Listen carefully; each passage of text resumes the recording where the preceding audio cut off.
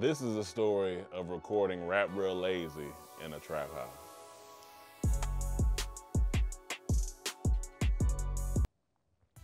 As you know, well, maybe you don't know, because this could be your very first video ever clicked on this channel. But if it's not, we had a song in 2009, 10, called, at least maybe 10, 11. Yeah, probably 10, 11, called Rap Real Lazy. Rap real lazy, it seems so crazy. I'm the cool guy that they idolize. My crew moves side to side, synchronized. Haters throw salt, iodize. And I keep them chemicals, iodine. I came in this thing with $4.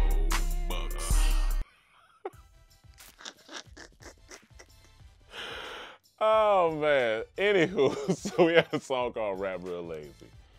Now, we could have recorded this song, but I had a homeboy at the Art Institute that used to always be like, hey, y'all gotta come record me, you gotta come record with me. And I was like, okay, cool. So I told the guys, and they were like, all right, yeah, we can go record because we got this song. We haven't recorded it yet. So he sends the address, and we see that it's in a deep part of Atlanta. It's in Gwinnett. Stupid North Side. In a deep part of stupid North Side. So we drive out here. And you know it starts to turn to the trap area when the streets start getting a little more narrow, when like the houses, you know what the houses look like. You know what the trap areas look like. So then we pulled into this apartment complex. So I hit him, and he was deep Atlanta. So I hit him, he was like, yeah, y'all come upstairs. So. That don't sound deep Atlanta, that sounds normal. No, I'm saying you're talking about the way I said it. No, I'm just saying he was deep Atlanta. I don't know, I can't really remember. I just know he was deep Atlanta. Slang, I don't really know. The kid told me around the corner, man, I gotta smoke something today. Hey, man, I don't understand a word that you've been saying. So we get there. First sign, screen door. Ain't got no screen. So that's when you know you in the right place. You want to record some good trap music, you in the right place. So second, studio right in the living room. As soon as you walk in, like it's just door, studio. Ain't no back room, it's just door, get to it. So the living room ain't for living, it's for reliving.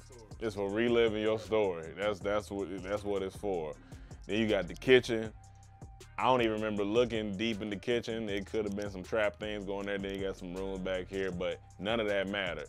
I think he was already sitting in the chair ready to engineer as soon as he walked in the door. So I remember us playing the track, doing all that, and then we started recording. Now, I feel like this was some of us first time in a studio, or in somewhat of a studio rapping. So you got to get comfortable. You got to get comfortable with that type of environment when you're doing it, right?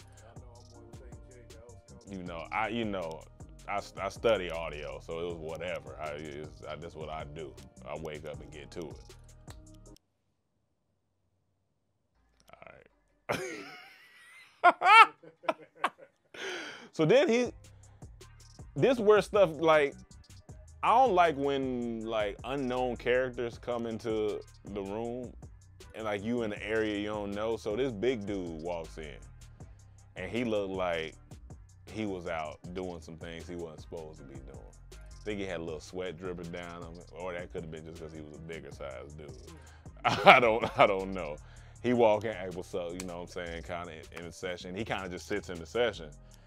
And I don't know him. I think it was his cousin or somebody like that. But in the trap house, you just gotta be careful, because you don't know who looking for who doing what. It's a lot going on. So then he starts talking. This is where things get funny and unexpected. Him and homeboy was talking. We recording, everybody having a good little time. It's cool. We playing the stuff back. It's sounding good. We were like, oh, this gonna be funny. Shoot a video, all that stuff. He starts talking about a movie he had just went to see. So, judgmentally, when a guy in the trap house looking as he does and wearing things as he does, you think he about to describe some hood ass movie that you never heard of. He was like, man, I was at the theater. Either he said he was with his girl or somebody, man, and I seen this funny video, and funny movie, and we were like, what he was like, I don't, it like, it just had a bunch of these white bitches in it. That's what he said. We was like, what? He was like, man, I'm telling you, dog, I think it's called Bridesmaid. Funny white bitch. And at first, you like, I don't know. Hey, what? Like, what? This isn't the reference. This isn't the person I would see that was gonna be referencing this movie. And so it was kind of like, all right, cool, whatever. He wasn't lying. He got him one. Yeah, he got him one. We was like, damn, he was for real. Like he got him one with that one. That's just not the movie I expected to receive from this gentleman. And I just remember us recording the song. I may or may not have seen a gun laying around. I don't know. I think the energy of the trap house and not knowing where I'm at, it might have just been in my head. You didn't see nothing, did you? Oh, see, that's what I'm saying. Like it's just an experience, but it was just an interesting experience to go record Rap Real Lazy in this trap house in Gwinnett and hear this man tell us about Bridesmaids, a movie full of white women that I didn't think he was gonna be going to watch. And that's why you shouldn't judge people, because you never know what type of stuff they may be into. You gotta just let people live their life. So that's the story of recording Rap Real Lazy in the trap house. You know what? He is not the person you expect to see that movie and be the one to endorse that movie. But now that I think about it, it's low-key genius, because that's the only reason I watched it. Yeah. I'm like, this dude made this movie this funny, which I don't even expect him to know or watch. I gotta watch this. Because if a white person told me Bridesmaids is funny, I'm like, all right. And it's a Judd Apatow. I wasn't expecting him to tell us that. I wouldn't have thought about it, but wait, because it was him, I had to see it. So maybe marketing need to go that way. Start to market it. Yeah. You don't expect to like this. That's true. That'll make more people want to watch it. I think we literally went and see like the next, because he was like, he raved about it so hard that we was like, nah, we gotta go see it. He was right. It's It's hilarious. hilarious. I'm sorry. It's Judd Apatow movies are good. They good. So They good. before that, I watched a bunch of them, but it was just something about him endorsing that movie so hard I had to see it. Yeah, he got him one with that one. He the reason I seen it.